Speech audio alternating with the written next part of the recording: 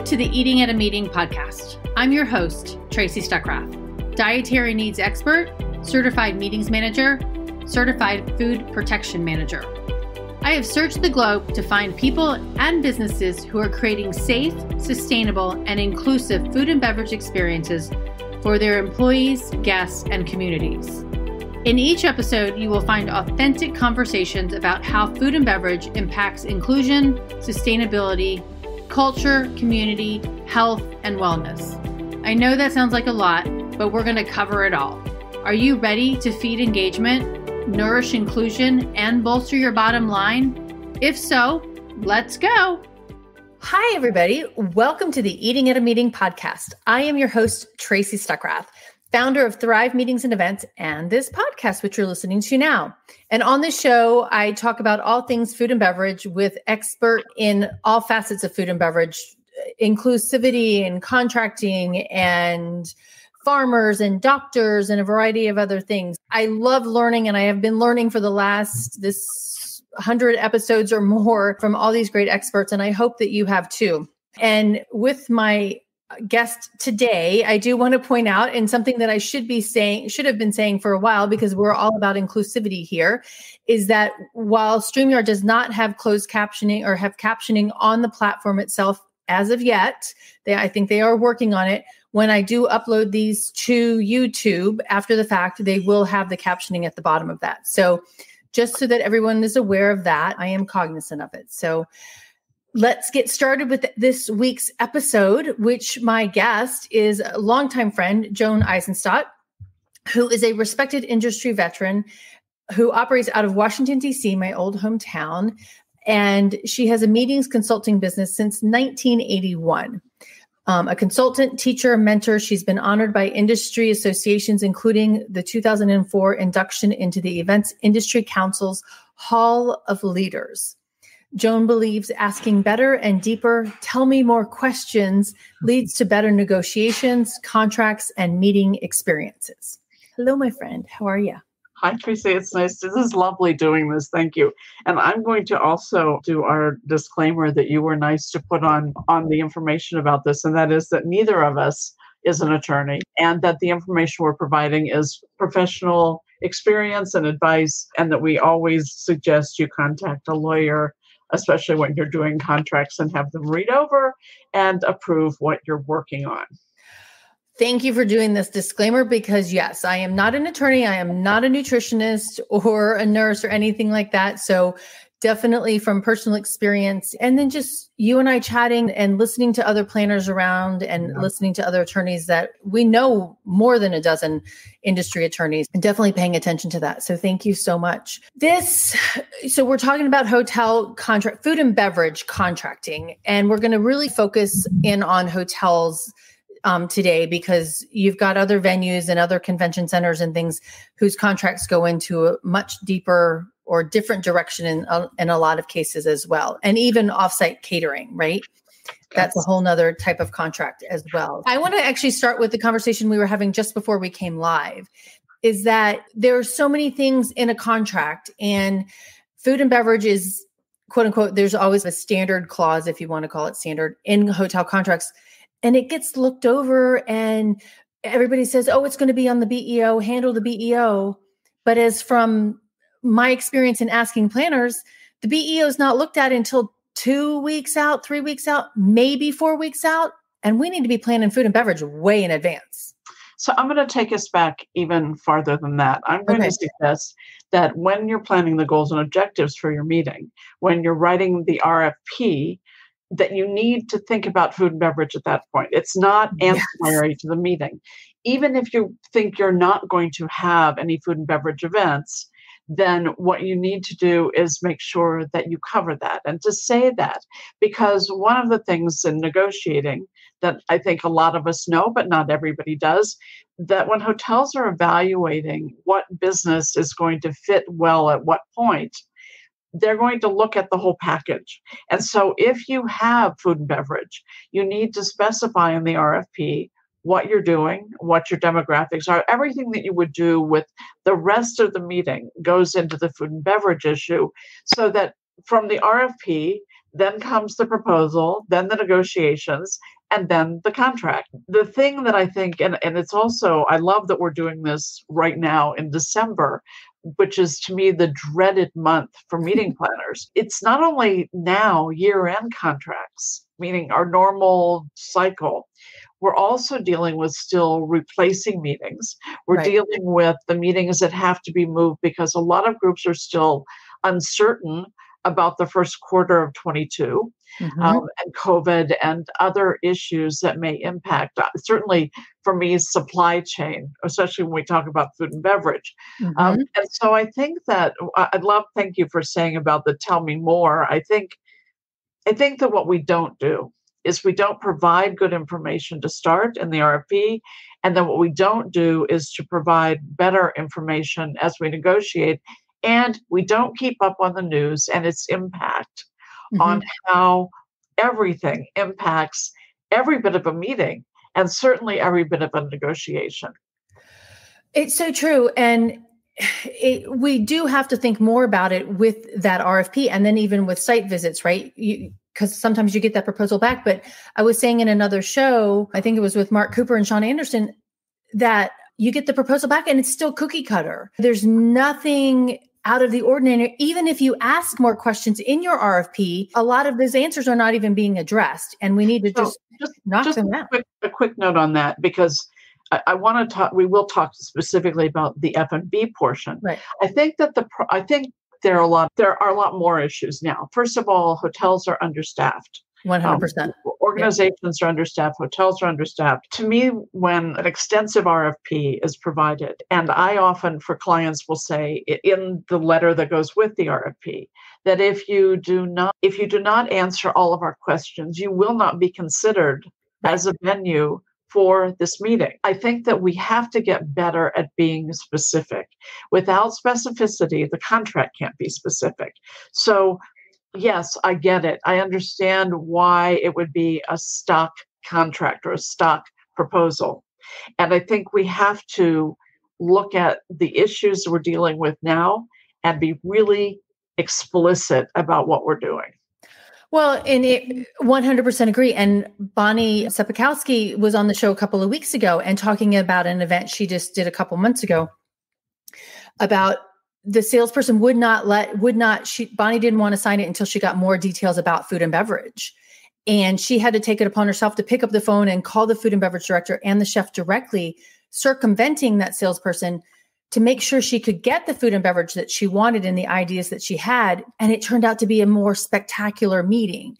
And because she was more specific about it and wanted to talk to those experts who manage that part of it versus just signing on the dotted line and saying, hey, we're going to handle it. So that brings up a few issues. Of course, everything for me brings up 10 other issues. So the first is that I think that one of the things that happens and has happened for years in the industry is people are rushed to sign contracts. I started by saying we're at the time of the year when year-end contracts should be signed. And of course, it usually means the second and a half week of December because people are going away for holidays. So I think that to me, when someone from the supplier side says, it's okay, you can sign this, we'll fill in the details later. That's an absolute no. We don't do that because once it's signed, yes, you can renegotiate. And a lot of us have to now because circumstances have changed. The second thing is that I think, again, we're having to be more flexible because the staffing at hotels is different. Yep. We now have people who don't have the experience of those that we used to work with, and we have to find a way to deal better with that. The third thing is, I have been laughed at frequently that my contracts are very long. And so the reason they're long is that every time you have a difficult experience, every time you hear of another experience that is difficult, what you do is you go back and you read the contracts that you've signed and you think, what should I have done differently? And I have a checklist that I use with clients that is, I call it my negotiation contract checklist, and not everything will apply. I just helped a group with a relatively small event, meaning it was fewer than 150 people. And they asked me to go through and look at the contract and give them feedback. Actually, it was a proposal. That's the other thing. The industry calls everything a contract. When you get something back, it's a proposal. You haven't agreed on the terms. Until you negotiate and agree and sign, it's not a contract. Okay, at least that's my understanding, and lawyers speak up if I'm misstating that. And what I said to the person was, relook at the checklist. Let's make sure that what we have talked about from the RFP perspective and the checklist, how many things are covered. And if they're not, we need to revisit all of those pieces. This was interesting because this is one of the things that, in addition to giving short shrift to the F&B portion, I think most hoteliers and I think most planners don't thoroughly read the documents they're signing. I don't think that. I know that from a lot of experience. And the importance of that is that I have a colleague who calls it, I'm going to get contract pong clauses, clause pong. So that's what it is. So it's if you have something here that doesn't fit here, and they should fit and they should complement each other, that they need to do that. So what happens is people gloss over. They know what they think should be there. Right. And they read it. So let's do on food and beverage. One of the big issues for me is that it's overall that there isn't specificity. And so let's say that you're signing a contract this year for late 22, 23, 24, 25, whatever year you might be, or 6 months from now, 3 months. And it says that food and beverage prices will not increase more than X%. And they fill in the X, let's say 3 or 5% over the prices on our current menus. There are a number of issues with that. First of all, I'm surprised that hotels are even willing to say any percentage increase because we don't know. The availability of food is gone. There is a shortage of cream cheese in New York. And all of us who can't imagine having a bagel without a schmear, meaning of cream cheese, can't imagine. So there is a shortage of cream cheese. You cannot get it at delis in New York. Wow. We do not know what's available and what will be and what the prices will be. So the second part of that is that menus are now digital. It used to be when we got our proposal, we got this paper proposal with a huge stack of menus, printed menus. We don't have that anymore. Everything is digital. And I will now state my yes, I am sustainable comment as I say this. I use tree-free paper, and I'm very careful about how I use it. And I print out for contracts the current menus at the time we're negotiating and signing the contract. Without those, there's no reference point. If they say no more than X% over the prices in our menus, how do you know what those prices were if you're looking at the contract 3 months, 6 months, a year, 2 years, 5, 10 years from now? And we all have to think about, I love words and I love the use of words. We have to think about what does that mean? And that's the tell me more.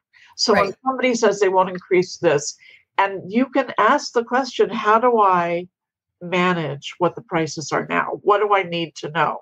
On this contract I reviewed, and I really think the person didn't notice it. It had the food and beverage prices. It had the conditions about what could be brought in, what couldn't, and so on. It then said there would be a 25% administrative fee that was taxed. So you'd have the price of the meal or whatever, give me a second, the price of the meal or whatever it would be. Then you'd have a tax on that. You'd probably have a service charge on top of the food and beverage. That would also be taxed. And they've tacked on a 25% admin fee. I had been seeing before COVID, like 8% admin fees. And that states specifically, they do not go to the servers. This is not a banquet. Wow. 25% tax, and I think the tax is over 9%. So let's say you've even got, I can't do math that fast. So let's say you've got a $35 breakfast. Okay. Times, I think the gratuity was 18%. Okay. Then total is then taxed at 9. I think let's use 9.5%. Okay. Plus 9.5%. Right. And then you've got a 25% of that taxed at 9.25% on top of it. Okay. I didn't do that part, but that $35 meal probably just went up to $56 and probably not the right number, but higher than that. The problem is people they're not looking closely. They're not understanding. They're not looking at what taxes are going up to. They're not asking when tax information will be updated. Right. When are the union, if there are unions, or not even unions, labor contracts. Right. When are those contracts up and what's expected? If we're following the news, we know that workers are being paid more, first to retain the ones that came back. Right. Second of all, it's attracting new workers. Right. So what we need to do is ensure that we have that flexibility and we understand what it may mean in order to have a contract that gives us the guidelines that we know that we'll have to budget. And that's the thing. And Heather just put in here, Heather Reed just said, common practice, the dollar becomes $1.42. Amen, Heather. That is so true. Thank you, Heather. Yeah. And then I want to go back to something that Chef Francois in South Africa said, is that too often food and beverage operators are not involved enough or at all during the planning phases of the business events. And I would even say the contracting part of that too. And that's a big, huge part of that. And one thing that I said to you the other day when we were getting ready for this is that there was a clause that I saw recently, and I've seen it forever, is that you're getting a quote unquote 10% discount on food and beverage prices, depending on whatever price year that you're doing this, but not if they're custom menus. And so my thought process in here is like majority, and talking to caterers at hotels, is that 80% of their menus are custom. They're not off that digital menu that's online. And now with me and others, quote unquote, pushing for meeting the needs of dietary, vegans, vegetarians, if the hotel menus are not labeled for that, then the hotel is already cutting your 10% discount out. The answer is it is all part of it, and it's part of the negotiation. And and I also need to do my other disclaimer is that because I am a non-commissionable third party, it needs to be stated, because there are some third parties who also get commission on food and beverage. Food and beverage has a very low profit margin. And lower now, I think. I haven't seen new figures, and I don't know that anybody is certain yet of what they'll be. So based on higher hourly wages, based on certainly higher food and beverage prices, based on the unavailability of linens and other equipment, what we're going to see, I think, is that we as planners need to partner as much with hotels and not demand we get X% discount. It doesn't mean I will not try my darndest to get all I can for clients. It does mean that I have to look at what is reasonable. Yeah. And that I want to negotiate. And for me on contracts, I think that provisions, clauses are, I work with nonprofits, so their budgets are not easy to work with. I think that the clauses and the language are even far more important than any discounts you get, certainly more than the concessions.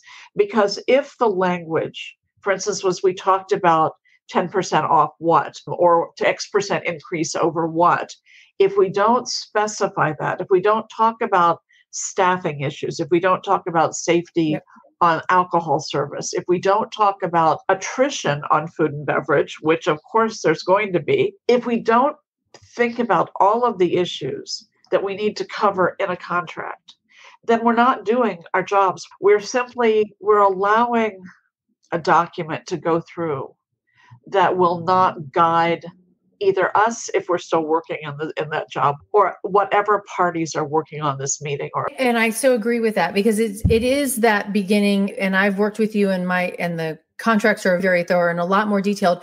And it opens up my eyes too, because thinking about it, if it's, and you've said this to me before, is if it's not in there, then how do we know? And that's like how you print the menus. And that's a good basis to describe that on. And some other things that I've pointed out when we're talking about dietary restrictions and things like that is like your health inspection score. And so when COVID hit last year and I was doing a ton of webinars on food safety and what does that mean, nobody, and I asked this question, I'm like 70% of planners had never asked about the health inspection score of the property. I know. And so that's mind blowing. That goes back to the RFP.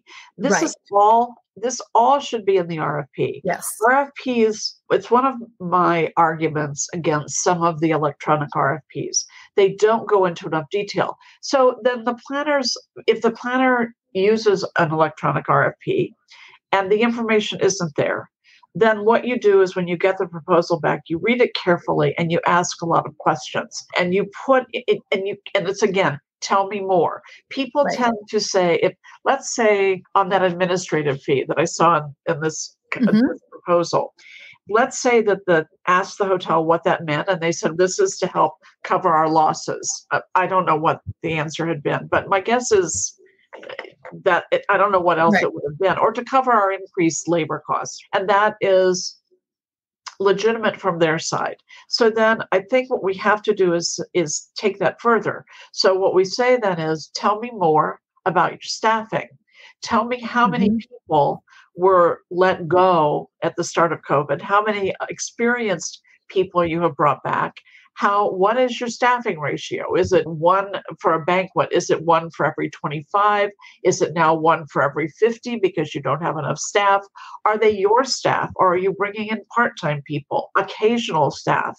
And so there's so many issues just on food and beverage, on if you just take a banquet. Right. And we haven't even begun to talk about bar service and alcohol service and all of the pieces that are danger, or any of the inclusion issues, heights of buffets, and how we help people navigate.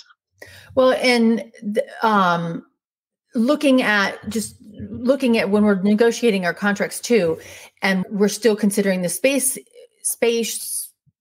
opportunities or challenges, however you want to look at it, and the staffing of that too is like, what kind of space do you have? And does my food and beverage minimum have to meet a different threshold because of that, but also because of the staffing? Does your type of service, you may have to change the type of service you have based on their levels of service. So if you typically have a seated and served dinner awards banquet, you might not be able to do that because there's not enough staff to be able to handle that. Something you said is interesting. So on the space issue, having just because I'm dealing with it, the Mayor de Blasio of New York has now instituted a mandate for vaccines for private sector employees. Yep. If we move into right now, the rate of COVID in a number of states is rising. We still have Christmas and New Year's to get through. And we don't know what it will be. It's usually 7 to 14 days post travel, then we see a spike. What we don't know is if we're going to go back to, in some places, the necessity of space, of greater amount of space around people. So if we don't have that space, how does that impact our food and beverage? How does that impact, again, as you said, the service? What does that do to pricing? How do we cover all this? And none of us will ever get a contract that covers everything. It's impossible. No, it's impossible to anticipate. What you can do, though, is begin to put in some deadlines. At this, if not specific, but for instance, to say, if there are these changes, here's when the hotel will notify you. And at that point, what you'll discuss, and you will then do what you need to do to amend the contract. It's what I said earlier about flexibility. We never were in a position to be absolute about anything. I love when planners say, that should be in the contract. You should absolutely get that, right? No, you absolutely shouldn't get that. You should negotiate and determine Right. what works for the parties. We were talking earlier, and I told you I was on a call with some suppliers about an event that was happening that night. The menus had been decided. The chef that day wanted fresh produce, could not get the green beans that were to be on the plate, and had to call the client and say, "This is what I can get. Are you okay with that?" At that point, the group could say, "No, that's not." Right. Exactly. Go find green beans. Go produce them. Go get a 3D printer and give me some green beans. And so I think that this is where planners, when people tell me, no, they don't read the news, no, they're not following what's going on, shame on them. Because unless you understand what the supply chain issues are, unless you understand that hotels are going through the same things we are at home in trying to get what we need. Chicken wings are, I don't know, this is awful. I don't know if the rest of the chicken parts are available where the wings are going anyway, but clearly you need more wings than other parts, right? Because of when you serve wings. Hey, Jim Spillows posted a question in here. Okay. It said, considering this conversation, should hotels in the future consider food and beverage as a loss leader just to fill heads and beds? Oh, Jim, I can't answer that. That's a tough question. It's a good question. And I think that it would be impossible, to do that from a financial point of view and an operational point of view. Could it be done? Would they consider it?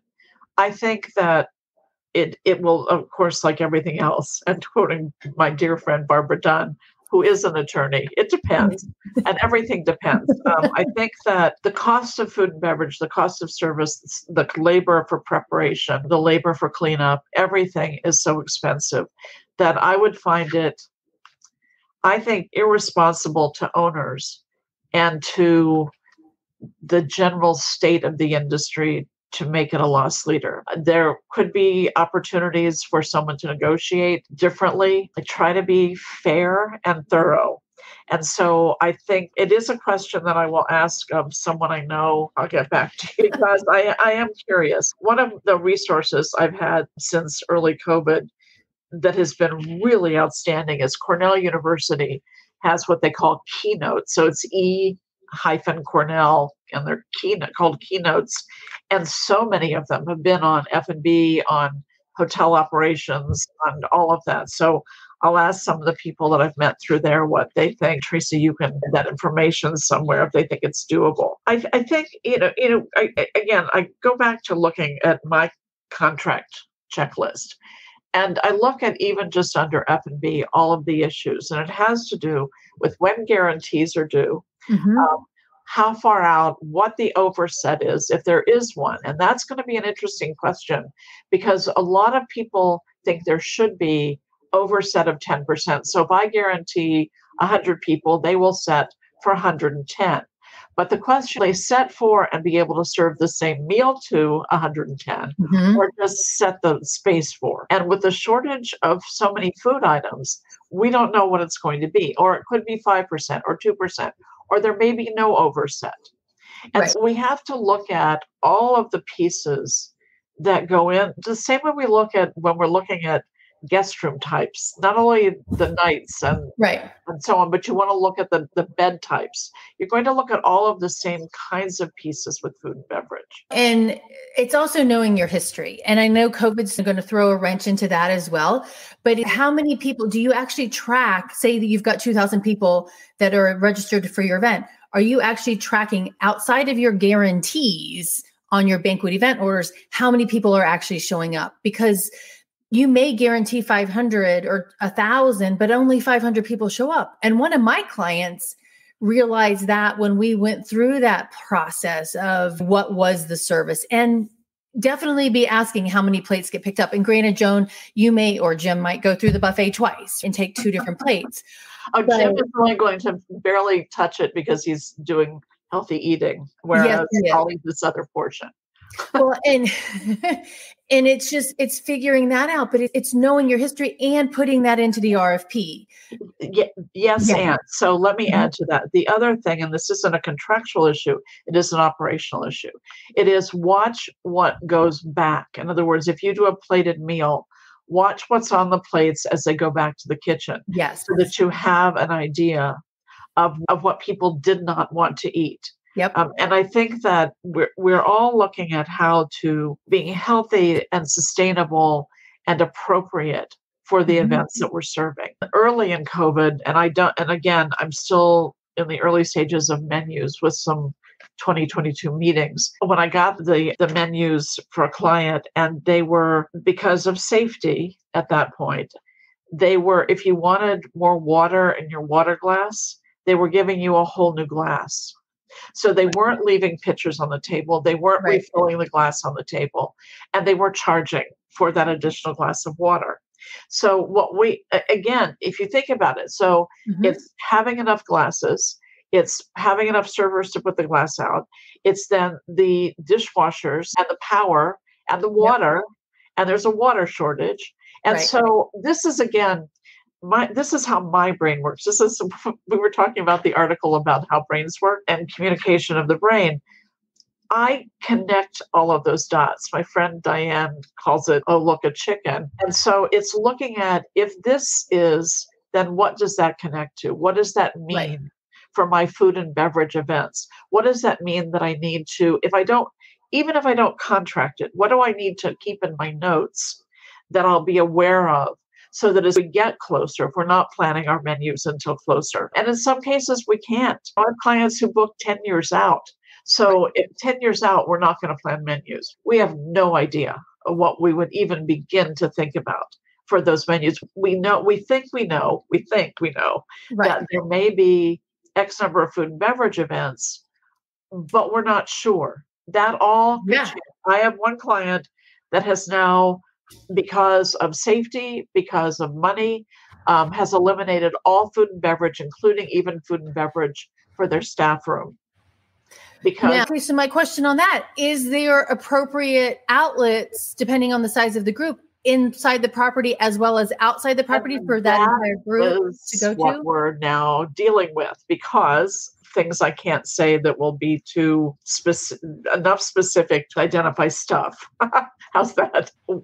We can't get solid answers. And so it is a catch 22. Yeah. It's how do you plan around that? I live in downtown DC, literally in DC. People think, oh, DC, she must be in Maryland or Virginia.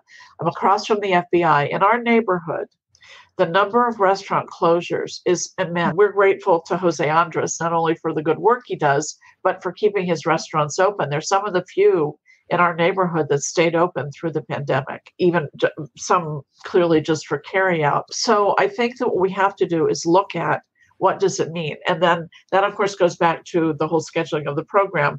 Are we allowing enough time for people? And I'm hearing from people who are attending meetings that the lines at the coffee outlets and hotels is absolutely too long, and people don't wait.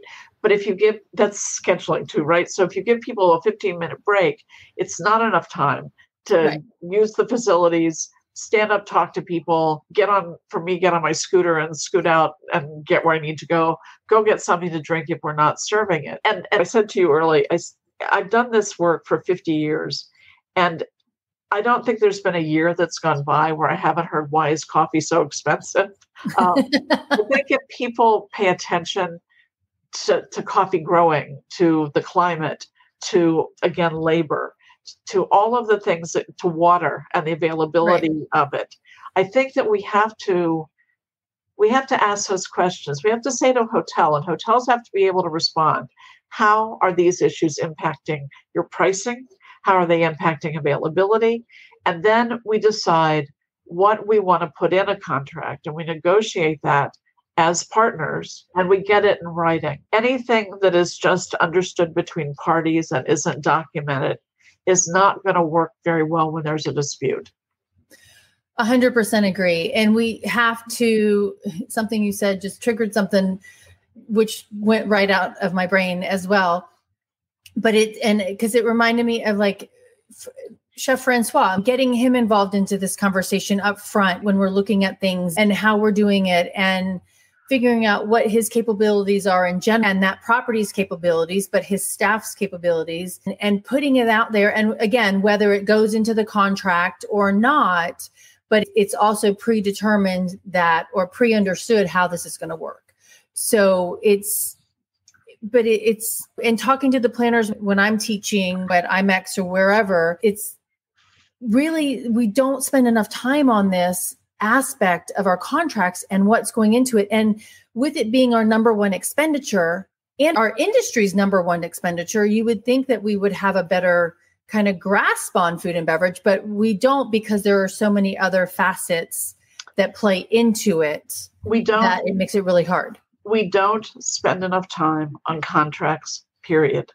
True. We gloss over them and we read them. People read them for the old rates, dates, and space. And They don't look at the nuances of what it is and is not said. We don't look for error. And let's say that it writes out 30%, but in parentheses it says 40%. Which is it? And so we don't pay attention to all of it. And attorneys say, industry attorneys, and I strongly agree, you read everything out loud and you do it again and again. And you ask questions. And one of the things I think planners, food and beverage is on the list of things I hate doing, it's planning other people's meals. We have enough trouble at home deciding what to have for dinner. So likewise. So for me, it's very difficult to work on food and beverage. But on contractual issues, I can think about what are the things that impact the outcome? What are the things that impact a client's budget? What impacts the hotel's income so that they can operate and get enough people to be servers? What impacts the servers? What's going to happen in New York City or anywhere else if, in fact, there will be a mandate for vaccination or for boosters? The latest thing that we're all talking about is, when will we start having, in addition to saying, have you been vaccinated or tested, when was your booster? Because the efficacy of the original vaccines is waning. So what are we looking at in terms of the service people? And what makes me, this is a side note to food and beverage. I've been frustrated that in all the conversations that have been had in this industry about safety and about who should be masked and who shouldn't, the thing that is not discussed is not only are we protecting ourselves with other participants, what about the staff of the facility in which we are holding a meeting and their safety? If they're sick and they can't come to work, then we have no service. And we risk their lives and the lives of others. So I think it's a holistic way of looking at contracts, food and beverage portions of contracts at the BEOs, at all of the pieces that make up that. And what we didn't touch, and I'll do it quickly, is one of the things that is often mentioned in hotel proposals is you'll abide by our policies, and yet the policies are not attached. And so if you don't know what those policies are, then you don't know what you're agreeing to abide by. And when you say, I thought we would have X, and you don't, you agreed to it. So this is back to the specificity of understanding and looking and asking deeper questions. And so true, because just saying that reminds me of a 38-page document that was attached, meeting planner guide to one hotel. And there was one line, one bullet on, and this has to do with AV, one bullet and 38 pages that says that you're not allowed to have any outside audiovisual except for one in your 25-room meeting. You're only allowed to have an outside AV company to manage one room. Correct. And it's just, so the same thing about food and beverage. And let's see what Chef Francois just put up here. It says, it's difficult for most planners to focus on F&B because it's not their field of expertise. I'm absolutely loving this engagement with Joan. You're welcome, Francois. And I need to set up a call with you anyways. So thank you for the reminder. Thank you for being here. But it is, now that thought went away from me again, because it came back, but it just goes back to asking a lot of questions up front. And it's like, why? It's first providing the information. It's providing your goals and objectives, including your goals and objectives for any F&B event? Are you having a speaker? Are you not having a speaker? Right. Is it for people to network? Do you have a time frame? What about, and I don't know that we're going to be doing much preset anymore. I've never liked preset. I just keep thinking of all the dust that's flying around as people come into a room and landing on my salad. How are we going to operate? And I think that we have to be very specific in the RFPs. We do have to talk with more than the salesperson at the hotel. Mm-hmm. We need to talk with the chef. We need to talk with the food and beverage director or whomever is in charge of that. And that's all changing too, because hotels are operating very differently than they were before we went into a pandemic. And we are not post-pandemic. We don't know when we're going to be even at a place where we can operate in some fashion that we're not even talking about COVID. We're not there. WHO was very clear on that in the briefing today. One of the things I learned, Tracy, early on in what I call the professional part of my career, as opposed to what I was doing before I became a professional. And I remember the first hotel I worked with when I moved to DC 43 years ago. And I went in and I met with the director of sales and the CSM assigned to convention services person assigned to the group. And I said, look, I've been doing this for a long time, but not in a way that I've had my questions answered. And they said, ask us everything. Tell us what you want to know. We will show you and teach you how to work better with us. And planners have to get off their high horses, regardless of how many years of experience, because nothing is the same as it was, nor will it ever be the same. Everything changes. It was different from yesterday to today. Exactly. And so we have to say, tell me how you operate. Talk to me. My best relationships with suppliers are those who are willing to talk and to be open and to be honest and to say, you're right. I don't know what that clause in our contract means. We were told to put it there. They literally said that. And then they said, we're going to go find out. And then we're going to talk more with you and we'll figure out a solution.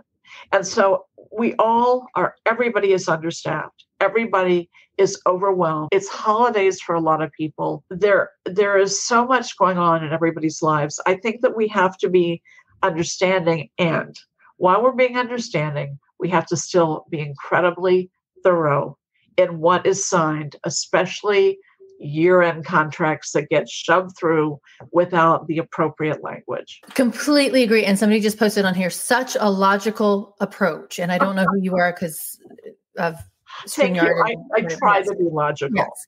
Well, and I just remember my thing again for the third time is like salespeople need to become friends with, and not necessarily become friends with chefs, but understand more so, because when they understand what Francois is doing, they can sell that better and even see us becoming that partner. Because Debbie Bruce, thank you very much for identifying yourself. You can sell your property better.